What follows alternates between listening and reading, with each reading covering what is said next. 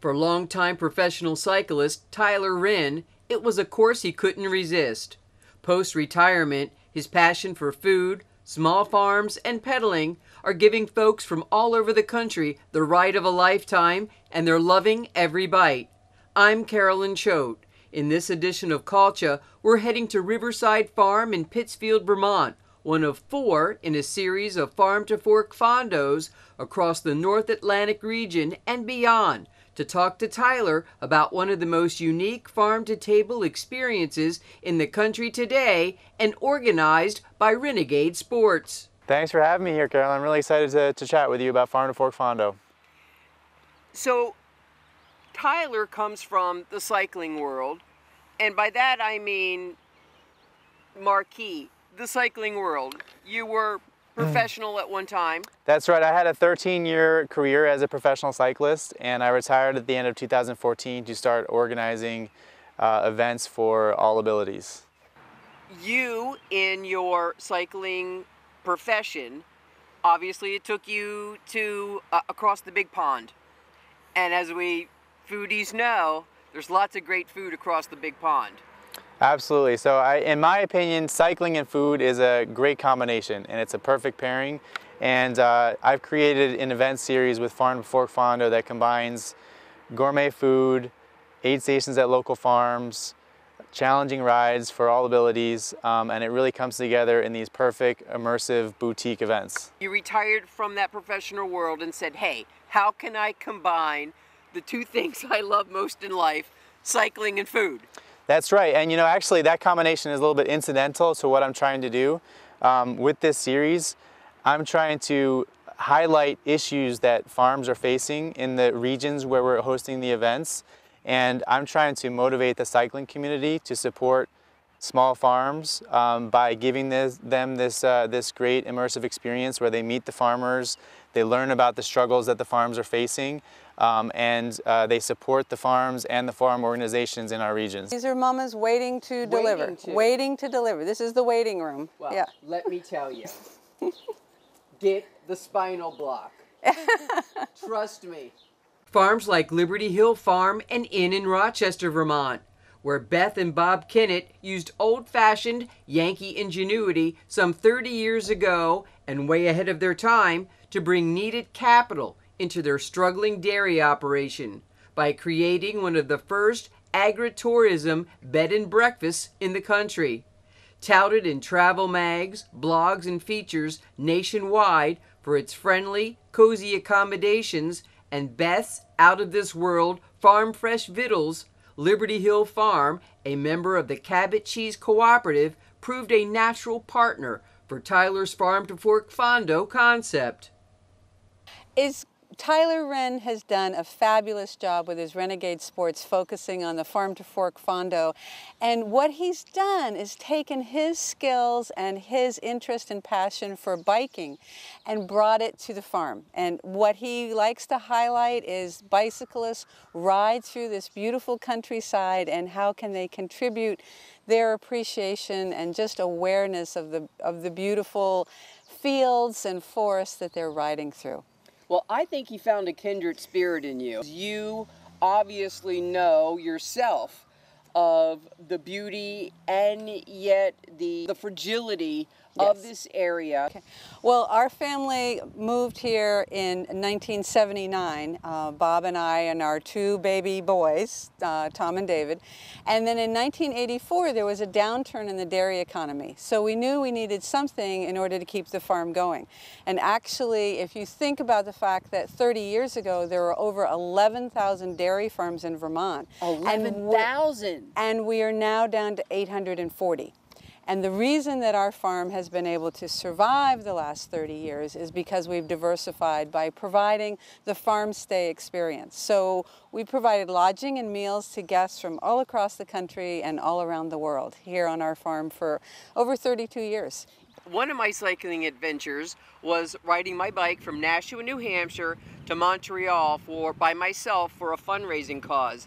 And you can't take highways, Tyler, you know that. You have to take the country roads. And what are on the country roads but farm after farm after farm? Yeah, absolutely. I agree with you. You know, and if you go to any general store here in Vermont, you're going to see postcards with cows, red barns, green pastures, and people don't realize this place. Exactly like this place, and people don't realize that Vermont lost 20 dairy farms last year. The agriculture in this state is in a state of flux, and it's facing an uncertain future, and people don't necessarily realize that. So I'm trying to highlight that issue and educate people on the state of agriculture, not only in Vermont, but throughout the Northeast and all the locations where this series stops, and trying to make people understand, okay, if we have limited resources, where we spend our money on our food matters. And as cyclists, we seek out these beautiful country roads. If all the farms are lost and developed, our beautiful roads disappear. So there's a number of reasons to support small farms, and why this symbiotic relationship between cyclists, farmers, and beautiful open space makes sense. And that's the unique message of this event, Farm Before Fondo. Tyler has a wonderful series of events coming up all over, I'll say, the Eastern Seaboard this year. June 26th, an incredible one in the Hudson River Valley. So anyone watching who wants to plan a unique vacation, you know, I did say cycling and I did say he was professional, but this is for all levels, and we're not racing. This is leisurely and aesthetic and all age groups. July 17th through Vermont, right here in the outer Rutland area. We're here at lovely Riverside Farm. Oh my gosh. I want my daughters to get married here. I'm going to tell the owner when I leave. Maybe I'll get a discount. August 6th in Pennsylvania Dutch area. That should be truly unique. And then last but not least for this season, August 28th in Maine. So tell us, obviously we have the web address on our screen right now for people who are interested. They go on the website and they're signing up for what? They're going to bring their bikes to a certain locale. Then what happens? So we have all sorts of activities planned throughout each event weekend. The main event is the ride, and we have a mass start in the morning like a marathon, but we have distance options for all abilities. So there's always an 8 to 10 mile ramble ride for people who might have a rusty bike in their garage that hasn't been ridden in 30 years. And we have options all the way up to 100-mile rides for the real enthusiasts, and several in between. Wow. And each ride contains aid stations at local farms, and the events are tailored to those locations. So for example, in Vermont, you can expect to visit a maple syrup sugar house, a Cabot dairy farm, a local brewery. When you go to Maine, you can expect to visit a Maine blueberry farm, a Maine maple syrup, and we have a post-ride lobster bake. Because our venue is a farm right on the ocean. And then if you go down to Pennsylvania Dutch country with us, you can expect to see... shoe fly pie, I hope. Exactly. Whoopie pies, shoe fly pie, homemade root beer from the Amish stops, in addition to picking peaches from the tree at a pick-your-own-peach farm. And then lastly, in Hudson Valley, our venue is an apple orchard, so you can expect to see New York apples. And so we really tailor the events to each location to give you a sense for what's going on in that area, give you a flavor of the local agriculture. And we always have a program guide that tells you all about the featured farms. You get to meet the farmers. They'll be there at the stops. They're really excited to have the cyclists on their properties. The farming community is a great group of people, and they can't wait to meet you. So Liberty Hill Farm is going to be our first stop for the riders. It's the first aid station that they'll encounter. She hosts riders for this event. So she's only about 8 miles away. So she's been a great partner of ours. I knocked on her door January 2015 when I started organizing this event. I told her what I was doing, and she embraced me. She's really excited to broadcast her message of agritourism, bringing people to her farm. And I think that's what I see as the future of agriculture in the state of Vermont and in the Northeast, is diversified farms that invite people onto their farms and give people this authentic experience. You're in the grocery store and you're looking, in the cheese department, and you see the name Cabot. For those of us who have lived in New England, for a long time or our whole lives, that name means a lot, and it means a lot to Vermont. And knowing that that is a cooperative experience where family farms have joined together in that cooperative spirit and their day's labor goes into the products with that name on it. Her farm is part of that cooperative venture, and I think a lot of the farm-to-table movement and a lot of the, not only that, but the shrinking of the footprint, the carbon footprint, is knowing where your food comes from. This is an example of us knowing, hey, her milk went into the cheese we're eating each day. Cabot is a great company. It is a cooperative, so all of their member farms own a piece of Cabot. Beth feels very invested in Cabot. She was very happy to introduce me to the corporate marketing people to help sponsor this event. We feature Cabot cheese at our gourmet farm dinner here in Vermont and at the post-ride barbecue, and we also have Cabot cheese samples when we visit her farm. And so Cabot makes a great range of products, and when you get to the grocery store, that's something you can feel great about supporting, because it's this network of small farms like Beth's farm that are working hard, and they're getting together to organize this cooperative and sell cooperatively, and it benefits all of them. All the profits from Cabot get distributed to its member farms. And no growth hormones. No, you know, and Cabot is also a B Corporation, which is a designation that says that not only they're committed to profits and distributing those profits to the farms, but they're also committed to social good. So they do a lot of volunteering, and they're just a great company, and you can feel really good about supporting them. A lot of farms worldwide, as you said, are really engaging in the agritourism movement. It's a great way for people to go and visit and see where food really does come from, and I really gain an appreciation and awareness for what goes into producing that food. So it's a great experience for families, but at the same time, it's almost necessary for farm families to find some form of diversification. They cannot rely on the commodity price for their product, whether it's milk or coffee or anything. It's really, you've got to find some kind of niche market. So for us, being a part of the Cabot Creamery Cooperative and having that value added to our milk by making it into the world's best cheddar, but then also bringing people here to meet the cows that make the milk for that cheddar cheese is just a terrific win-win for everybody. Are you surprised sometimes? I mean, this is a big group that comes. I mean, as we've already mentioned with Tyler, these are groups of 500 people. Are you surprised still sometimes at the, forgive my lack of a better term, ignorance of people that, you know, he said people come from 20 states and a lot of them are city slickers. Are you, does anything surprise you? Not anymore. Taking in guests for 32 years, you've pretty much been asked just about every question there is to be asked.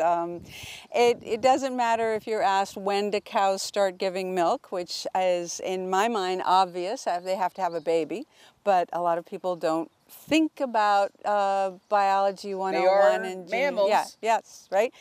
I was telling our guests from Texas this morning about some couples that were here from Iceland who wanted my recipe for maple syrup. And I tried to explain that you take the sap from the tree and, you know, boil it down, and that's maple syrup. And they got very angry because they thought I was not being hospitable to give them the recipe for maple syrup. So, you know, I had to actually get out a book and show them how maple syrup is made. So, you know, it's really, really fun to introduce people to everything about a farm, you know, whether it's the animals or the land or talking about our environmental stewardship. All of that is just so important.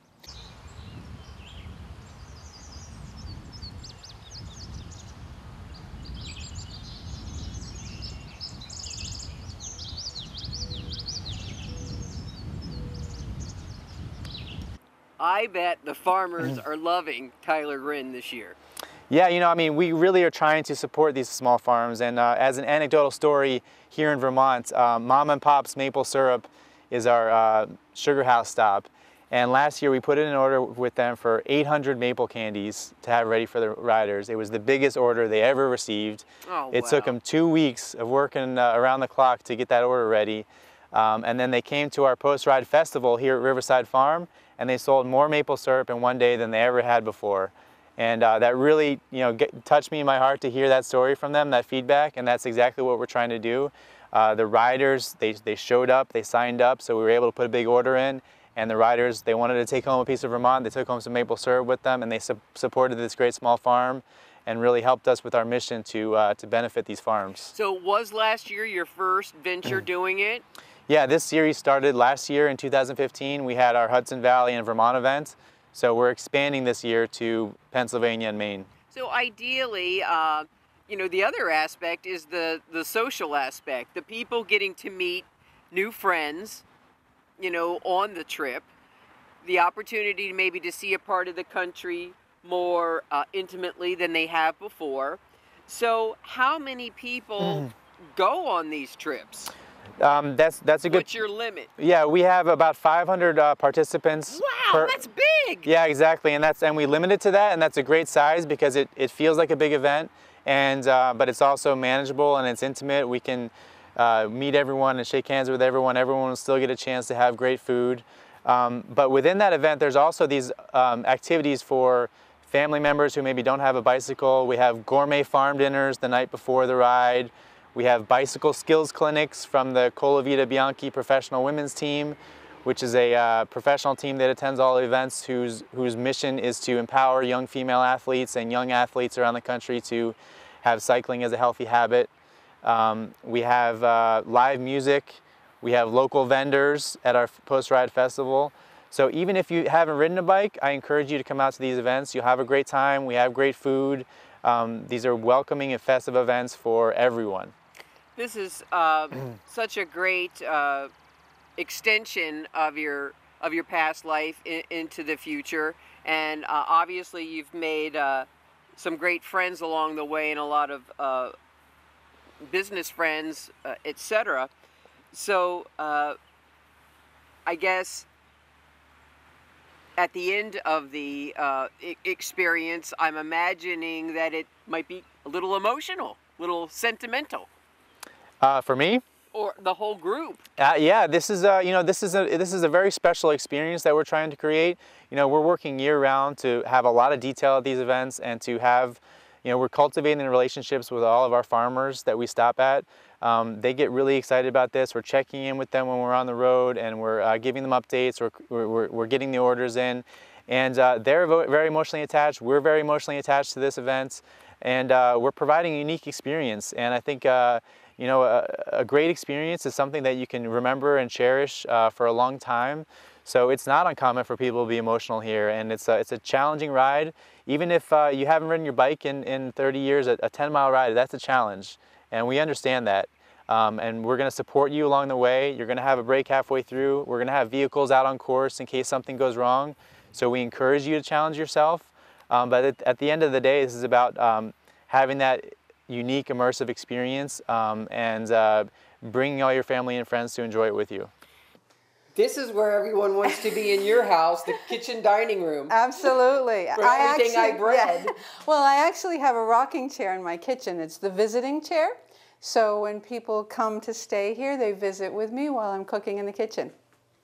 And I'm imagining that I'm adding a little bit of it tonight. I'm making this and that. I'm going to add this or that, and you're talking your way through it for them? Sure, absolutely. So for dinner, I had maple cranberry chicken. We did a carrot souffle. I did the fiddleheads that we talked about. We made homemade cheddar biscuits with our Cabot cheddar. I had tossed salad, broccoli salad, and then I did a rhubarb dessert with Cabot's vanilla bean yogurt as the dressing on top instead of whipped cream. So wow, that's a lot. That's normal. That's what I do. I cook for people, and I feed them well. So how many guests can you have here? We have 7 guest bedrooms. Wow. So, yep, so it's a lot of fun. We can No wonder you have 2 dining rooms. Well, we often will put the 2 tables together when we have a house full. Or we might have a children's table and an adult table. I mean, whatever works for that particular group that's here. I got to ask Beth when she gets a vacation. Not too often, but you know, the cows, somebody has to be here with the cows 24/7, 365. The farmer's dilemma, right? Absolutely. Yep. Can't go on vacation too well when you have a dairy farm. Mm-hmm. Well, I just want to reiterate what a great experience it was to meet you and to share your story with my viewers, who I hope will take us up on the offer of getting to know farm life, please, and help keep it alive. Thank you. Thank you very much, Carolyn. I appreciate that. You know, when you talk about the amount of people, 500, I'm going, you know, here we are in little Pittsfield, Vermont. Where are people going to sleep? Under the stars? Yeah, so Pittsfield, Vermont is a tiny little town, and lots of the venues that we have are tiny little towns, and we really want to have a strong tourism impact in these rural communities, and these events bring a lot of people in from 20+ states for all our events. So this is a big deal for these little towns, and they embrace these events, which I'm really excited about. People come here and they spend money at the local businesses, they stay at the local hotels. We're fortunate to have partners at all of our events to provide weekend packages. So they're called first class packages, and those will include overnight lodging at some of the unique lodging spaces here at Riverside Farm and at our other venues. It'll include tickets to the gourmet farm dinner, front row starting at the mass start on Sunday morning, dinner before the breakfast before the ride, your post-ride barbecue, and also the jersey and shorts. We work hard to make sure we do have space for everyone to stay. Killington is right up the road here in Vermont, so there's a lot of hotel rooms for that ski resort. I got one chicken bone to pick with you though, Tyler. Where's New Hampshire on the list? That's my home state. Where's New Hampshire? Can they be added in a future year? Absolutely. You know, we're actively looking at new locations for this series. We've had such a great reception from the Farm to Fork Fondo series, and we're getting communities and tourism agencies reaching out to us wanting to bring this series to their locations, and New Hampshire's on our list. We're based in Vermont, so New Hampshire's right next door. That's right. We'd love to do an event in New Hampshire. There's a great farm to table scene going on in New Hampshire right now, so it's on our list. We'll investigate. Great.